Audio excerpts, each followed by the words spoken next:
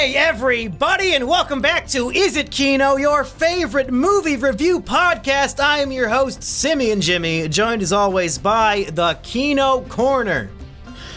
Hello, I am generic Hollywood actor number 327.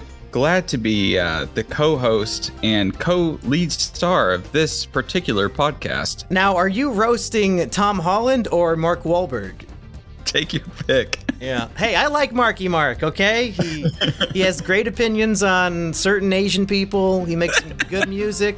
And The Departed is one of my favorite movies, so I cannot abide by. And Pain and Gain, one of the greatest Rotten Tomatoes movies of all time. Underrated by definition. I will say this about Marky Mark. He also was in Boogie Nights, which is a great movie. Much better than Licorice Pizza. Yeah, it is better than Licorice Pizza. Which we promised we would be reviewing that, and then my microphone broke, and we just never did. Yeah, I think that'll be on our recap of the year, because I don't think we're doing that anymore. It's been 3 months already. I know, not but none of the shit. But the thing is like these movies, these big, like snobby films, right? They don't really get to the rest of the U.S. until like March. Yeah, that's true. The 3 movies I want to see from last year are not even available yet. Yeah, it's bullshit, honestly. But no, but I mean, I like Mark Wahlberg's been in some good movies. Tom Holland has been in some good movies. He's been in some Spider-Man movies and then some flops. No, but I did like The Lost City of Z.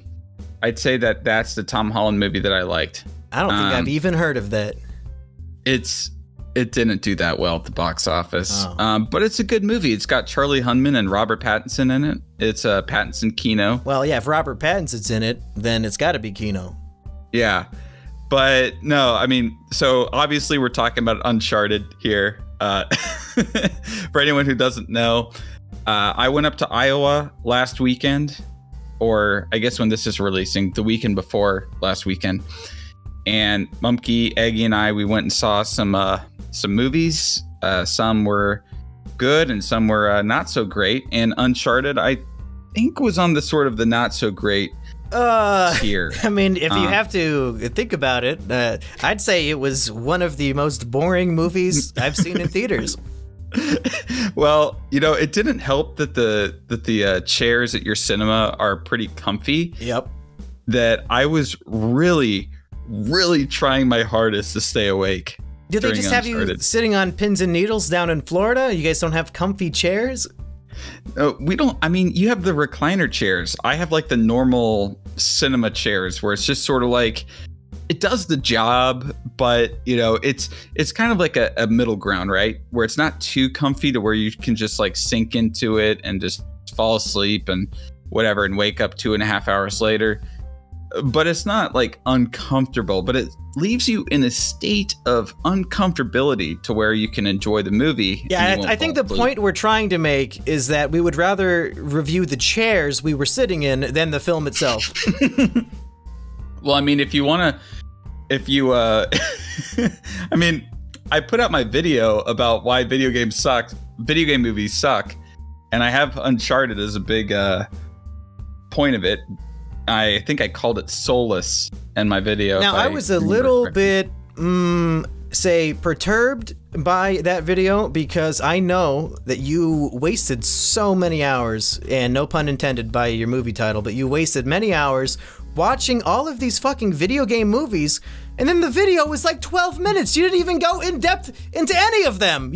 I feel like you could have written that script to make the video without watching all of those fucking dog shit movies. Why did you do that? Honestly, because the initial, my initial idea was to like rank and review a whole bunch of bad video game movies. And then that part of the script ended up becoming 12 minutes. And I didn't want the video to be some like 30-minute long thing. So I might end up doing a second part where I'm just ranking and reviewing video game movies. That's really what it was. But I also wanted to I wanted to watch video game movies. I wanted to watch a bunch of them just to see, is there a diamond in the rough? Is there something that I can latch onto to say, like, look here, guys, this is when it's done right. This is the thing to point to. Well, yeah, it's called You Bull. It's called Postal. Yeah.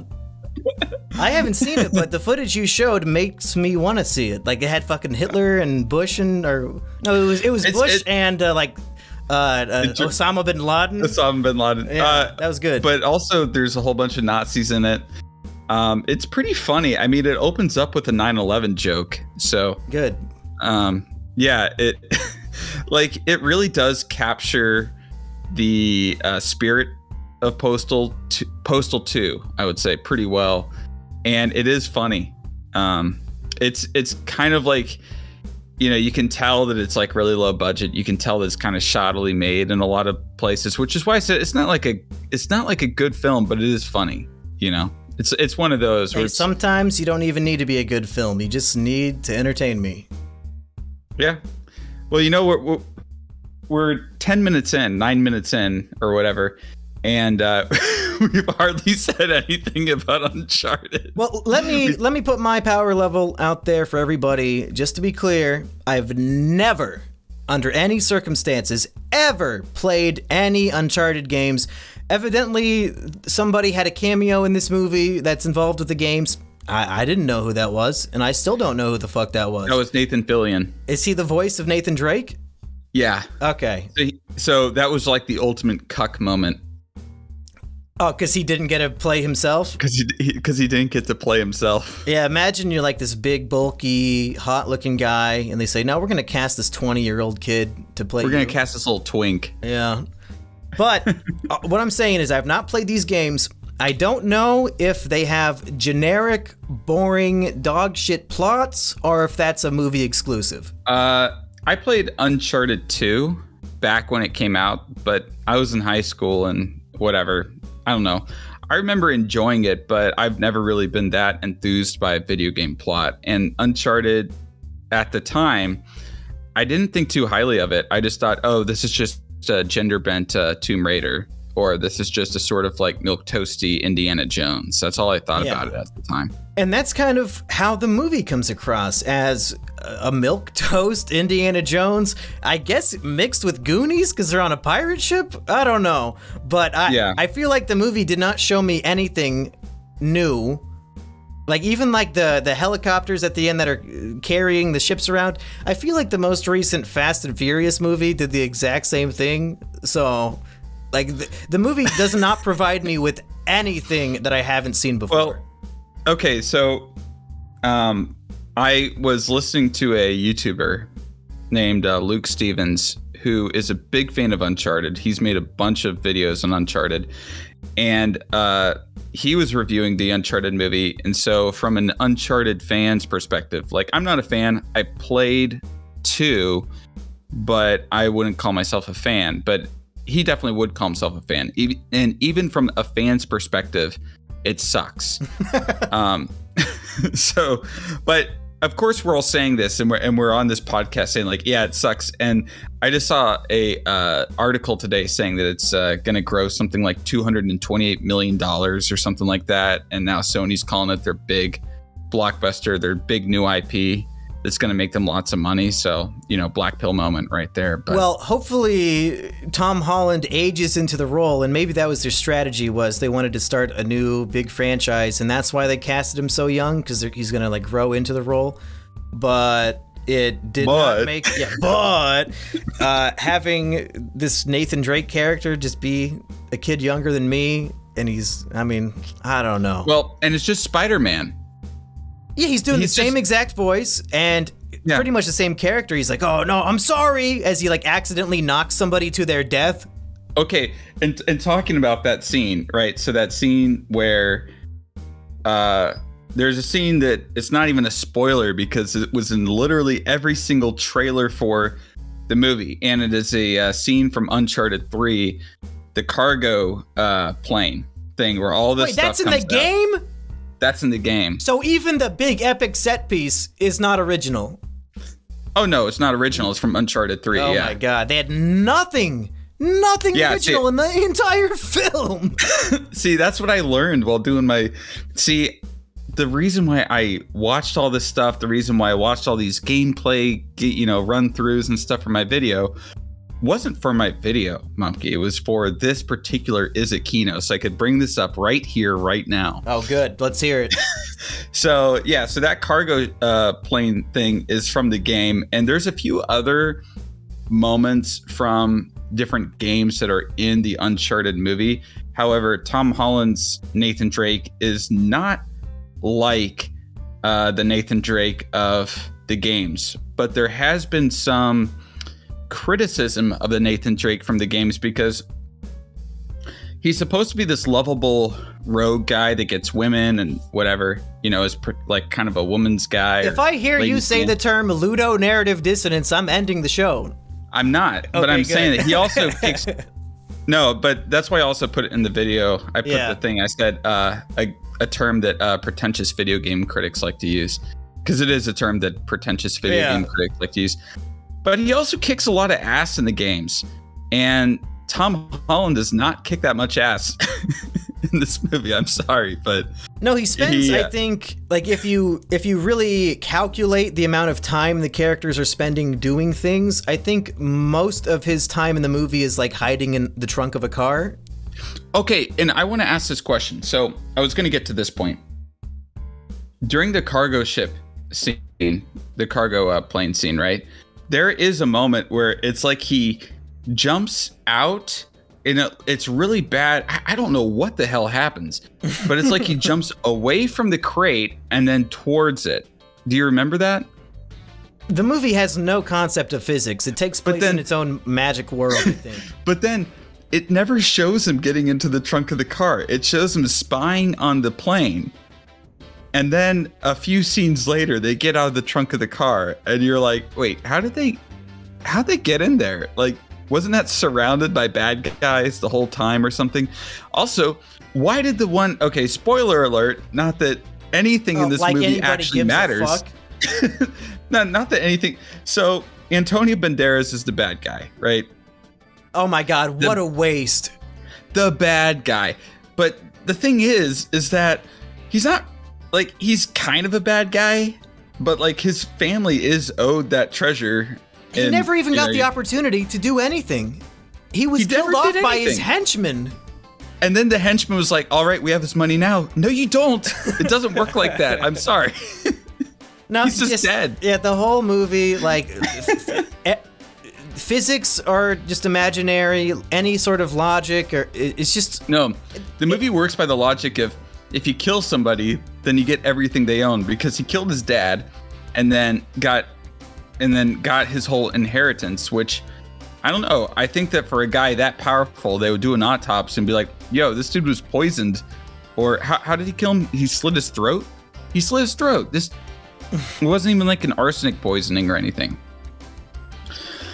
Yeah, and like video game logic is better than this movie's logic, because like in the big cargo scene when he's falling out of the plane and he has to jump from cargo to climb back up into the plane, and somebody's like up ahead shooting at him, Tom Holland just magically appears behind the guy.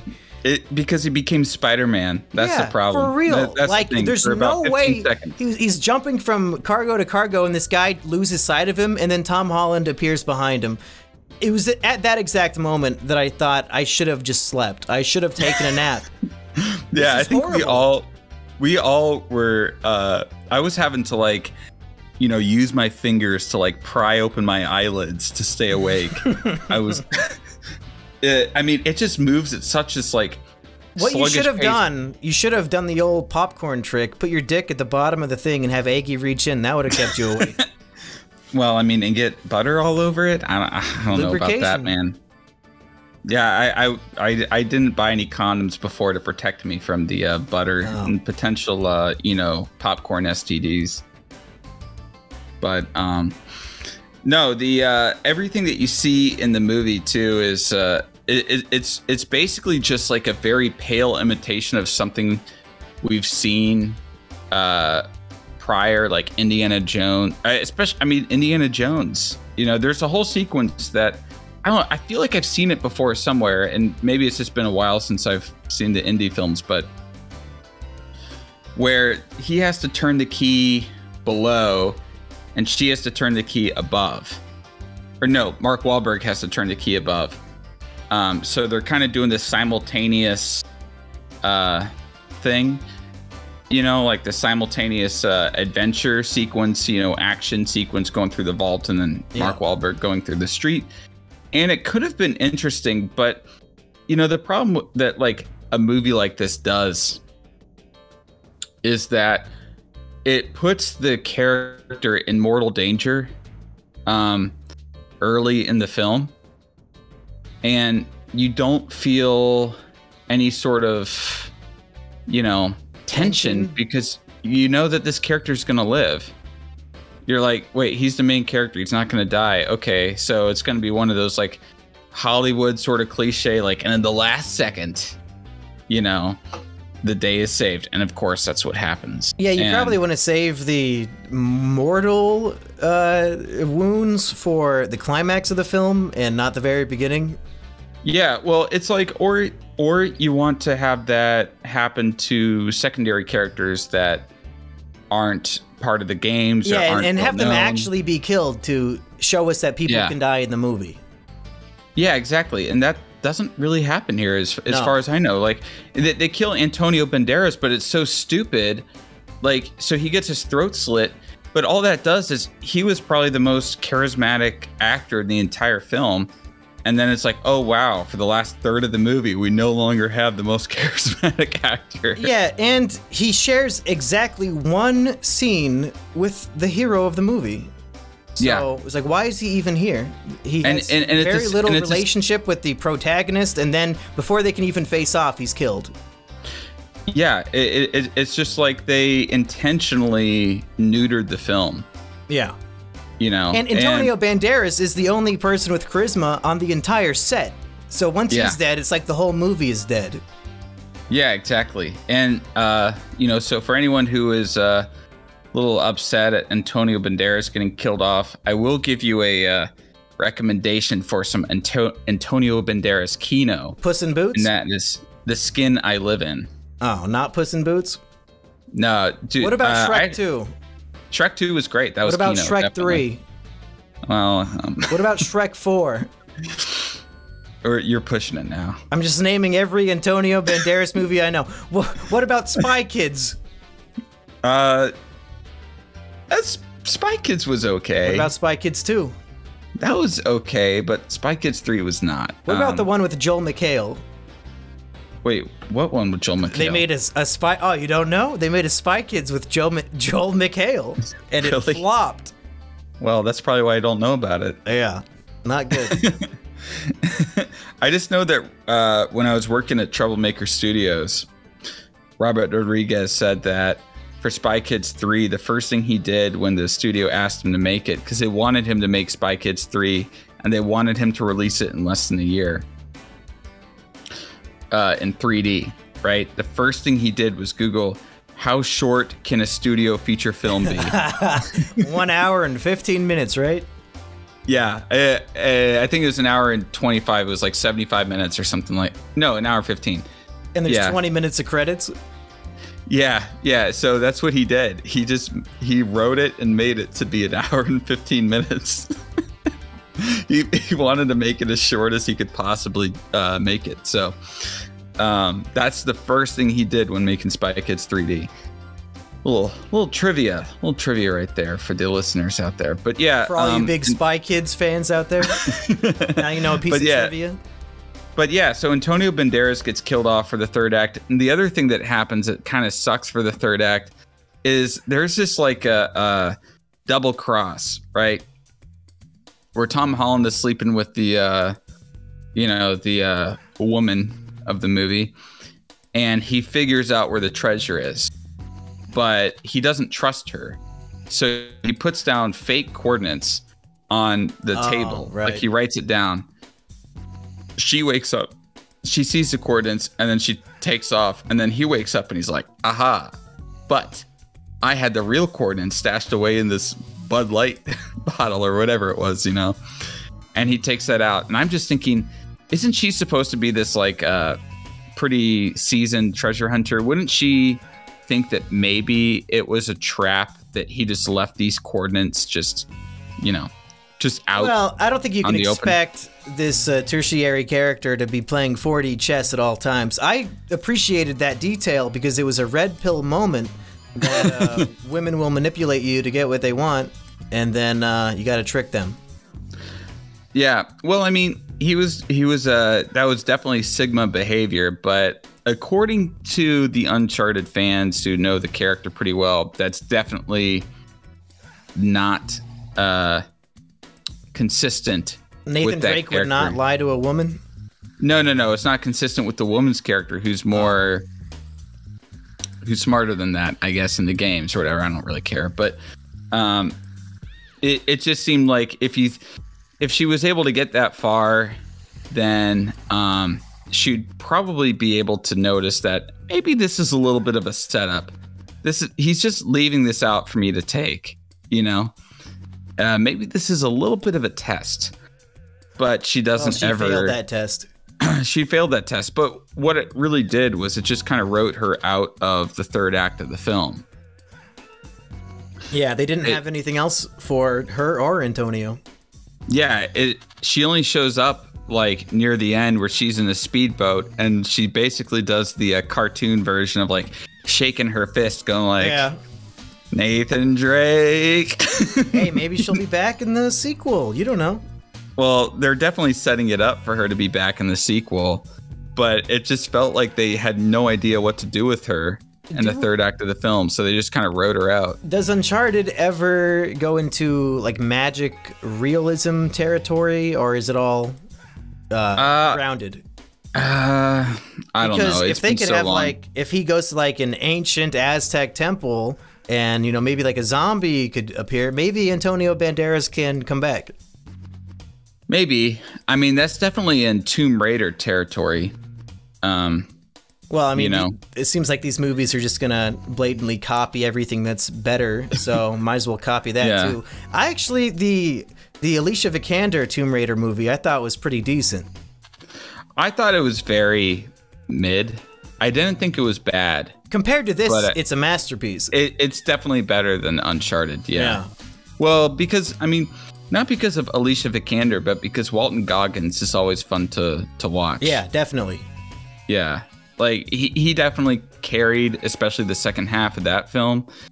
And he's always just really, really fun to watch on screen. So, Alicia Vikander, I can hit her. I can take her. She's good in Ex Machina, and then I have not been impressed. Yeah. And then, of course, you know, there was a scene with Nick, what's his last name? The guy from Hot Fuzz. Frost? Nick Frost. Yeah. In the Alicia Vikander Tomb Raider that I did enjoy, where she's just like coming up with a sob story, and he's just like taking away the money that he's gonna pay her. It's like, just because you keep talking, it's gonna be $9,000. She goes, "No, you don't understand. I'm trying to find my dad." He's like, "All right, $8,000." Like that was a pretty good scene, but that movie was better. I mean, it was just as traditional and kind of by the books, but it just felt like it had more of a Most Dangerous Game vibe, whereas this movie was just cartoon action. I think one of the problems with this movie is that the characters don't really have any motivation for doing what they're doing. Well, Tom Holland wants to fulfill his brother's quest or something, and then at the end they're like, "Oh, but the brother is still alive," and I'm like, "Oh, you expected me to really care about this, didn't you? You made it a fucking post-credit scene like I give a fuck." Yeah, and well, and the other thing is like, so they're doing this to get money, right? I guess that's why Sully's doing it. And the producers of the film. Yeah, the producers of the film. It's like that Spaceballs. How about for Spaceballs 2, The Quest for More Money? Yeah. You know? It kind of like, but Sully's doing it just to get a whole bunch of money. But that is Tom Holland's or Nathan Drake's, you know, motivation as well, is honestly just to make a whole lot of money. And we don't see in the before the adventure starts, right? We don't see why Tom Holland necessarily needs it's not like he can't make his rent. It's not like he has, you know, all sorts of financial problems. It's not like he's down on his luck or is about to be homeless or something like that. And the same with Sully. We don't see that. They're always portrayed as like, oh, they're these cool guys, you know. Yeah, Tom Holland is the cool bartender. Yeah. No, I think he was miscast in this role entirely. Tom Holland is never the cool bartender. He's the kid trying to sneak into the bar. Yeah, he looks way too young to be a bartender. Yeah, and it's just not for him. He should be playing teenagers until he's 30. I don't like what they're doing with him in this movie at all. Yeah, I mean, this whole movie was miscast, I think. I think that's the first problem.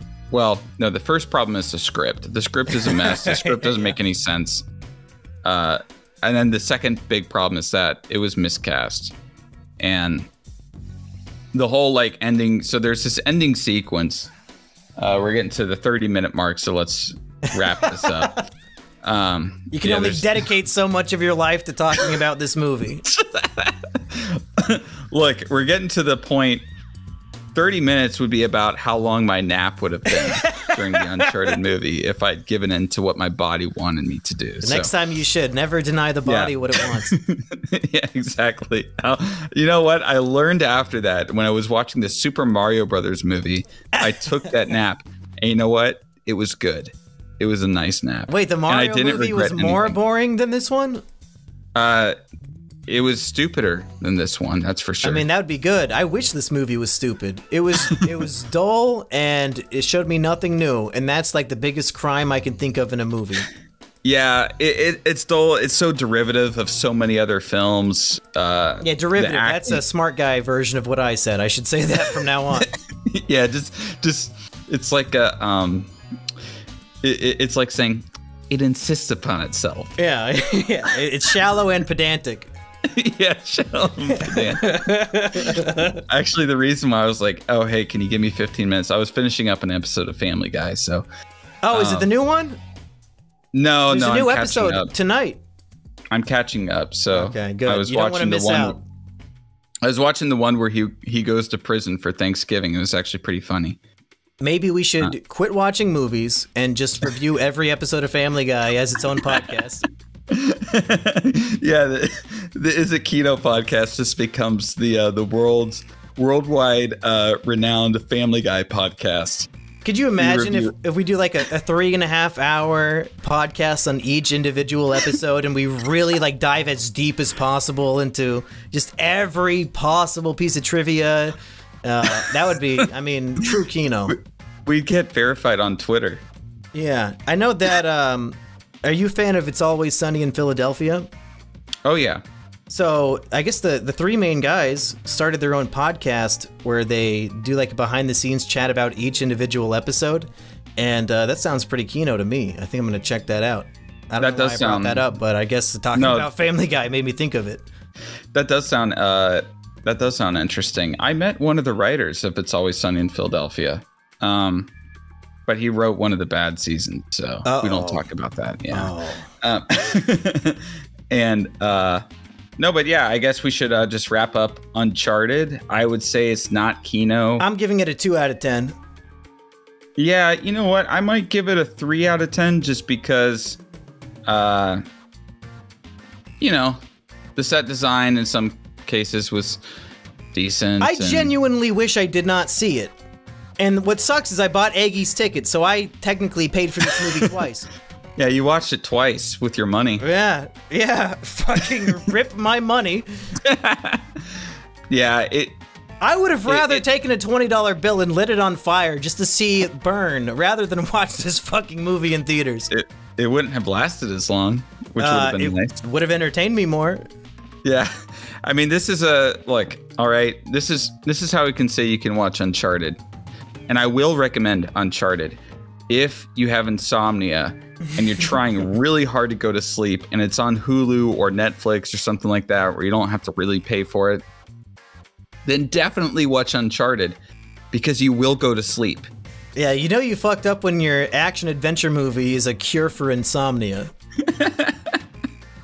Well, anyway, so our next movie that we watched in this weekend was Death on the Nile, which I thought was a lot better than Uncharted because I didn't try to fall asleep during it. Yeah, I don't know if I ever podcasted about the original. Maybe I did. I don't fucking remember. But I remember somewhat enjoying Murder on the Orient Express. And this movie seems like a carbon copy, but they just went a little deeper and darker. And that's what I appreciated about it. And as far as like detective mystery movies, you know, we're all, one of the people in this room is the murderer. Like, I love that genre, so it earns extra points just by being that. You know what's funny too is that the Family Guy episode that I was watching right before doing this podcast, where he was in prison on Thanksgiving, Peter Schmidt, his father-in-law, was obsessed with Poirot. Oh yeah. Yeah, and so it was like this bit where he was just obsessed with Poirot, and I was like, oh, well, I'm gonna review Death on the Nile in like 20 minutes. So yeah, this movie gave him a backstory, and I started to actually like this character. I think he's pretty cool. Yeah, it opens up with this really interesting black and white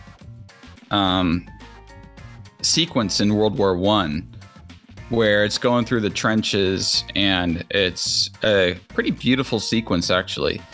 It's going through the trenches, and you're seeing. Do you think they filmed that at the same time they were filming 1917 and just used the same footage? Just a big tracking shot through trenches? Probably not. You know, they probably just got some more French slaves to just dig them some trenches and I don't know, Eastern France or something like that.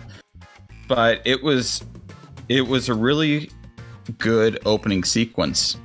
And then it goes to color for the rest of the film. And I have to say that the cinematography of the movie, I believe it was shot on 65mm film. It's a really kind of stunning looking film. And it has the look of it. The way that it looks feels like an imagination version of the 30s. I don't know how to really describe it, but it does feel like this sort of nostalgic version of the 30s, or how people in the 30s, right, who would be like fantasizing about Egypt or fantasizing about these other parts of the world, how they would view Egypt, you know, how they would view these other parts of the world. The thing that really stuck out to me, though, was how sexual this movie was. In the opening dances, where they're essentially just fucking on the dance floor. And I was like, oh, okay. All right. They must really love each other. Yeah, I think famously Egypt in the 1930s was a very liberal utopia where, you know, all sexualities were equal and you could just portray whatever you want in public and nobody would say or care, and you definitely wouldn't be killed. Yeah. No, I mean, they only recently became Muslim. Yeah. Yeah, no, it was a real paradise back then. No, so basically, for anyone who doesn't know, Death on the Nile is based on the Agatha Christie novel of the same name. And really, a lot of these Agatha Christie novels are pretty similar. There's actually an Agatha Christie book that has a title that I think Rusty Cage would be really interested in. Oh, The Knife Game? No, it's wait, I'm looking up the exact title name right now.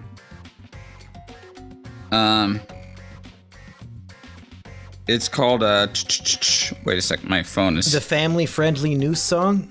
Well, the thing is that the title got changed to And Then There Were None, right? Which there's a Family Guy episode called that. Everything comes back to Family Guy. I don't know why I know that. But Mumkey, do you know what the original title of that book was? Something about Indians? No, 10 Little N-Words. Oh, okay. Yeah, that's the original title of the book. Oh, you think Rusty specifically would enjoy that? Well, he's my only friend who's done blackface, so. As far as you know. I bet Florian is in blackface right now. We better go to Austria. You know what? And if he's in blackface, I think we need to like let Russia know that they have to denazify Austria. True, yeah. Yeah, Nazis were famous for their blackface. I was actually in an Agatha Christie play back in high school called The Mousetrap. And I believe... Was that like the movie with Nathan Lane? And I've not seen it, but the twist is that was Mouse Hunt. The twist is the detective is the murderer, so I've ruined the mousetrap for you. There you go. Now wait, there's no reason to see it. Isn't that like David Cage's Heavy Rain? You're just naming shit I've never heard of. Oh, that's that really shitty game that I kind of made fun of in my video. Is that the Jason? That thing? Jason, yeah. Okay, I know what that is. In that game, the detective is the murderer. Yeah, ripping off Agatha Christie. Ripping off, dude. It's just all derivative. Look, although, I mean, technically that's derivative of Oedipus Rex, so... Yeah. Where the detective is the culprit. You know... in that case, he didn't know. Yeah, in that case, he didn't know. And you want to know something, too. The guy that made Sallow made a movie called Oedipus Rex. Yeah. Did he actually follow the story? I haven't been... Like, I found a really kind of shitty quality copy of it. I didn't really want to watch the whole thing in 240p because I felt like, you know...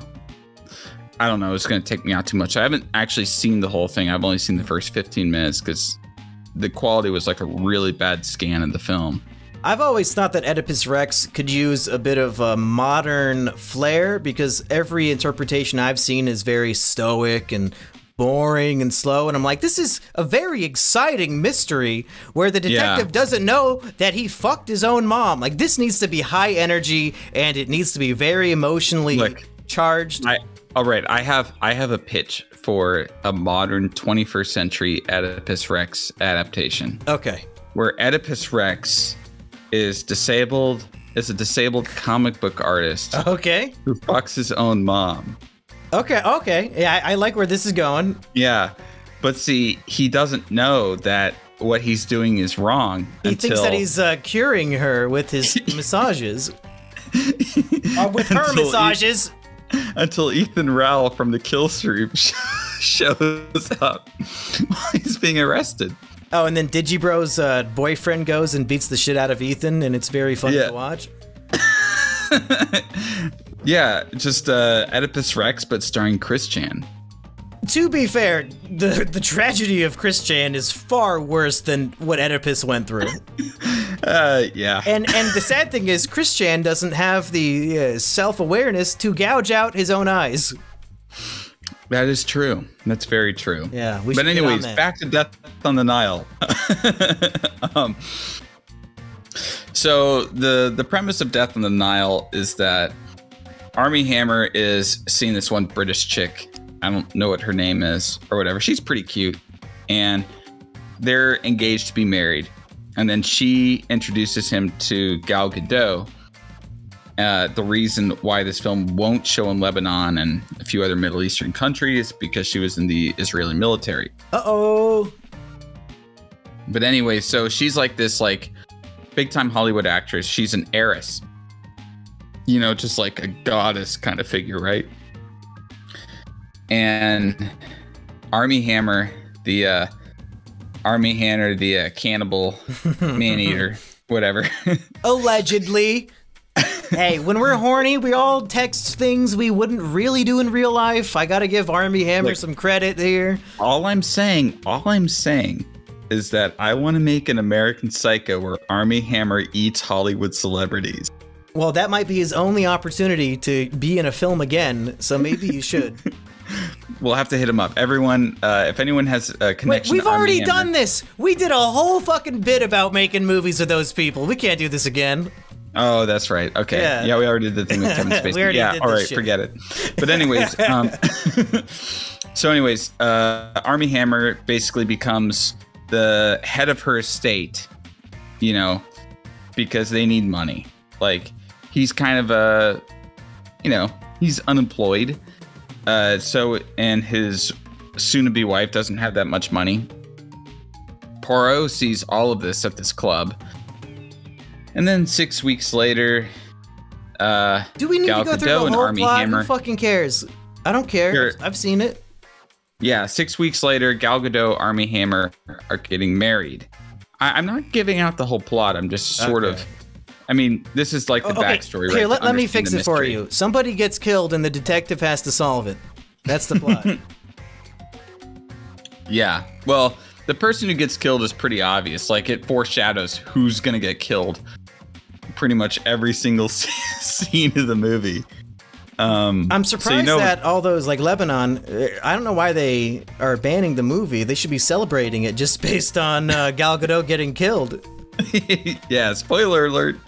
But yeah, Gal Gadot gets killed, and the thing is that everybody at this wedding party that's on this cruise has some sort of stake and, you know, some sort of reason for wanting to get her killed.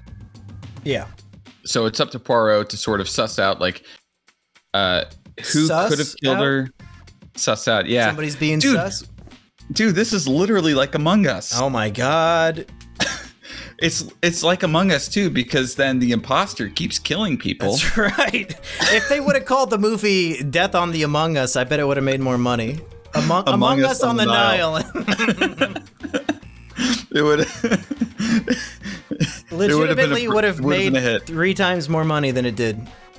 Oh, or even more. Yeah. And just every time, like, Poirot accuses somebody of being the murderer, it's just like you have the emergency meeting there, and you have a little thing where the person is cast out of the boat. Yeah, they can make them walk the plank. Yeah. Yeah, walk the plank into the crocodiles in the Nile. Yeah. But no, I mean, it's a pretty standard to sort of that kind of mystery movie where you know who the murderer is. You know, like, whoever the murderer is has been introduced, right? Like, the case for all these movies is that the murderer is always introduced in the first act. You know, so you're always watching in the first act to see who the potential culprits are. And then the movie becomes a sort of a, you know, a game of like, okay, well, this person had this reason to do it. This person had that reason to do it. And, you know, and you're just kind of parsing through all of that. I got it half right. In my prediction, I got it half right. Yeah. Yeah, I would say that. That's right. Yeah. So, you know, it still had a little bit of a surprise for me. Even if part of it wasn't that surprising, but part of it was. So it was able to keep me engaged. And, like, I haven't read Death on the Nile. That's kind of a book for middle-aged women, you know? Yeah. I like Agatha Christie, but I feel like Agatha Christie is something that middle-aged women read and then everybody else just watches the plays or the movies of. You know? I don't know. I don't know if anybody even reads at all anymore. I have not seen a person read a book in ages, other than myself. Yeah. You know, I read this one book recently that was compared to Dostoevsky and Tolstoy. It's called The Triflers. Oh, who compared it to those? I don't know. No, I don't know many people that read anymore. I like to read kind of nonfiction stuff, but I don't. Yeah, no, the people that read, it's, I don't know. They read their Facebook posts, I guess. That's yeah, what for real. read. People think that reading is just scrolling through Twitter now. Yeah. But I think our point is this movie is, you know, it's pretty run of the mill, but it has it has enough going for it to be entertaining and a somewhat surprising conclusion to the mystery. Although, I mean, the people who didn't do it, I feel like, did not get enough screen time or characterization, so I never really had a reason to suspect them. Yeah, like you never really suspect Russell Brand's character because he's hardly a character in the film. He's really only like Russell Brand's characters. He plays as the Doctor, who was previously engaged to Gal That was Gadot. Russell Brand? Yeah, it was Russell The Brand. comedian? Yeah. Holy fuck. I didn't know that. I haven't seen him in a long time. Well, he's been doing all sorts of stuff on YouTube now. Now he's like a red pillar on YouTube. Oh, so yeah, by the way, half the cast of this movie has been canceled since they filmed it. I wonder if he is in that category. Because like the girl from Black Panther became anti-vax and she's in this movie. And, you know... What's her name? Letitia Wright? I'm not even going to pretend to know. I don't really know. I think that's the name, but I could be completely wrong. Yeah, and Armie Hammer was outed as a cannibal. And... Based. Was somebody else canceled in this cast? Maybe it was just them. Well, Gal Gadot was in the... Oh yeah, Gal Gadot was in Wonder Woman 1984, so she should be canceled as well. Yeah, she was also in the Israeli military, so she probably killed some Palestinians. She canceled some children's lives. Yeah, it's the perfect cast of canceled actors. So, well, for my final thought, I'd say, do I recommend it? If you're into mysteries, do you have to see the prequel? No, you could just go straight into this one. You don't even have to see the other one. And I hope they keep that up. I hope they keep making these with this character because I like him. I like Kenneth Branagh in the role, and I hope they keep making them and that they're all pretty much standalone. Yeah, I did like that about this because I didn't see his version of Murder on the Orient Express. Oh, maybe you should, because I think he gives it just as good of a performance in that movie. Yeah, I mean, I like Kenneth Branagh as an actor. He's hit or miss as a director. He made Artemis Fowl and Thor. Wait, he directed that new Artemis Fowl movie? Yeah, what a piece of shit. Fuck him. For real. They went out of their way to shit on the source material and then make the worst movie they could. Well, what the fuck? That dude is talentless. I take back what I said. Fuck this movie. fuck Harry Potter and the Chamber of Secrets. Fuck Kenneth Branagh. Fuck Artemis Fowl. Are you kidding me? Mumkey, that was one of the videos I made for the YouTuber Cynical Reviews. I had to edit his video on Artemis Fowl. Ugh. So unfortunately, I have that entire movie memorized. It's just like burned into my head. I hope he paid you like $8,000 for that because it's he didn't not pay worth me it. nearly amount. He didn't pay me enough for that. We need to cancel him. But no, but I would say that Death on the Nile, it's pretty sort of standard boilerplate mystery stuff. If you're into that, it's gonna be an entertaining. It's what, 2 hours long? It's something like that. And to be clear, if people are about to say, "Oh, but Jimmy, you said that Uncharted was unoriginal, but now we're saying this movie is run-of-the-mill." This movie had a script that was basically written by Agatha Christie, and Uncharted was written by a committee of people who wanted to water it down. So, yeah, this movie works because the script is based on a classic piece of mystery literature and not loosely based on a video game that probably doesn't have a plot to begin with. Yeah, and also this movie had much better performances by the actors than in Uncharted. And Kenneth Branagh as Poirot really does. He does have a lot of charisma, and he's in the whole movie. Unlike Antonio Banderas, who's barely in the movie in Uncharted.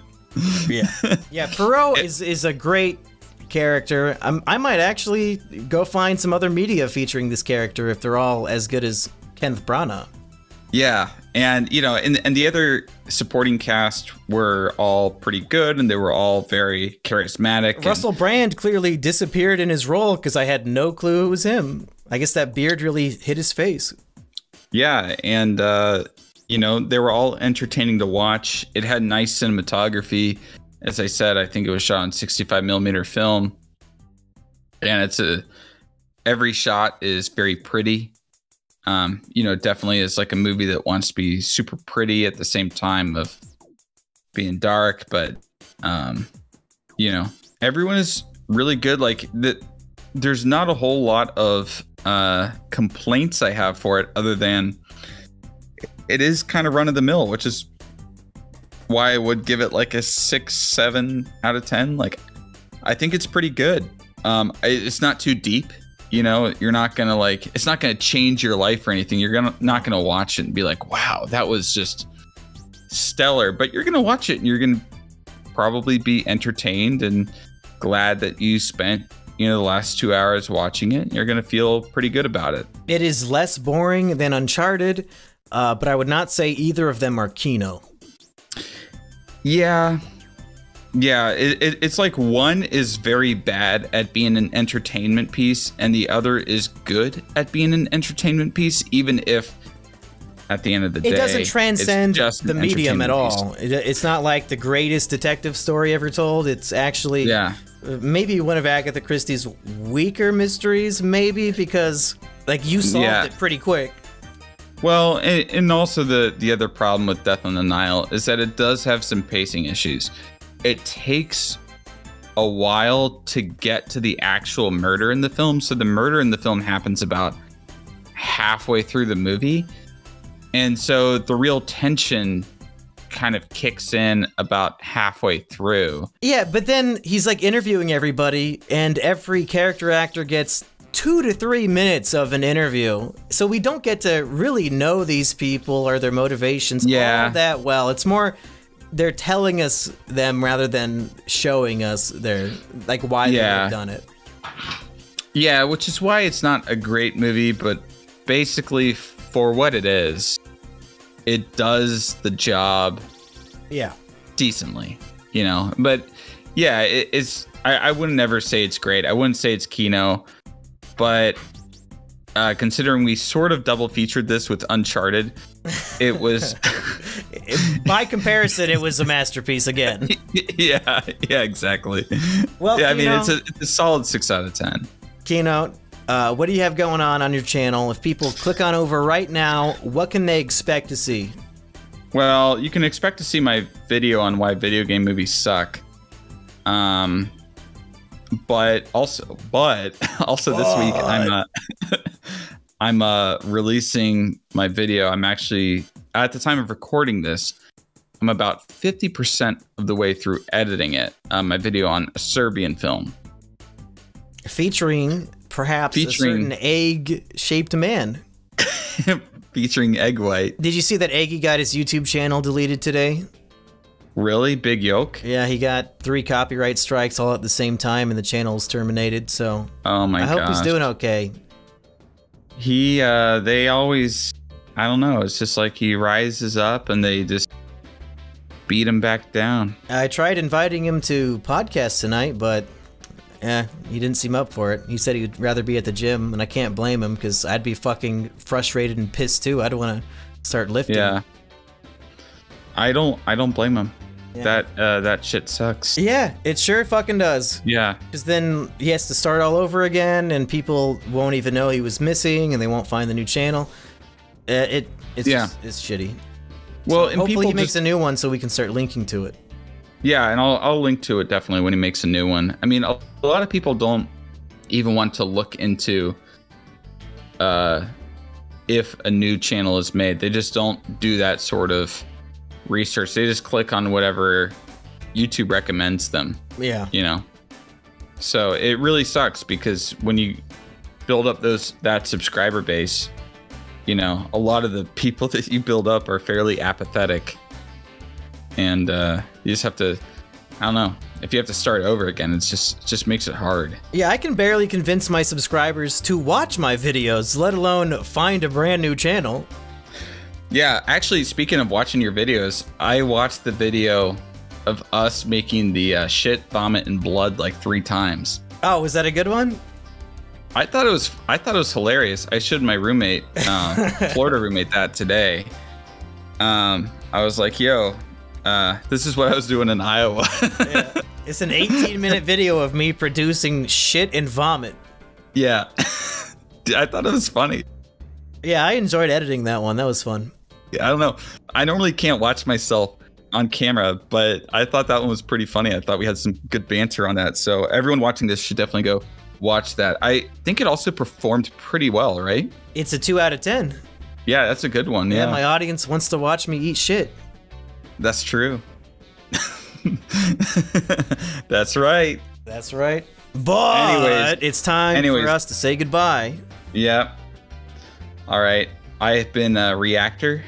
Oh, I've been Rusty Cage, and I'm gonna go say the N-word while wearing blackface, and I'll leave you with the last word. The last word is